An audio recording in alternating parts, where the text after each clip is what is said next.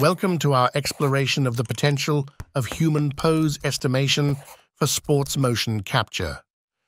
We take a deep dive regarding the accuracy of human pose estimation compared to traditional marker-based motion capture systems.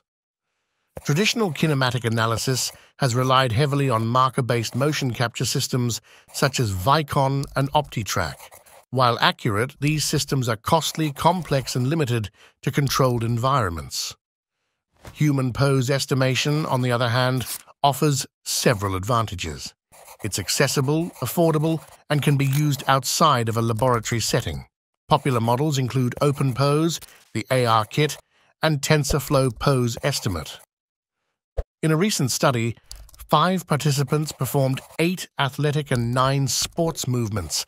Their motions were captured using RGB cameras for pose estimation and infrared cameras for the marker-based system. Data was collected using 12 RGB cameras for pose estimation and 10 infrared cameras for the marker-based system. The joint angles were calculated and compared using mean absolute error. The mean errors for athletic movements were 9.7 degrees, with the highest errors observed in elbow joint angles. Errors were larger for complex movements, such as the 360-degree turn while spreading arms.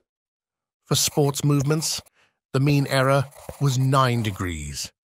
The left elbow joint in the tennis backhand swing had the largest error, while the right hip joint in the tennis forward swing had the smallest. Several factors contributed to the errors, including occlusion, misestimation, and the capturing environment. Elbow and wrist joints often faced occlusion, leading to higher errors.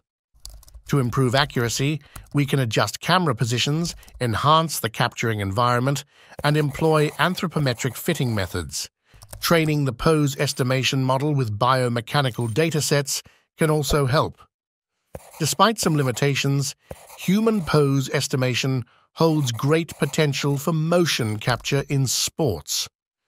It offers a more accessible and practical solution for kinematic analysis, paving the way for enhanced athletic performance and injury mitigation.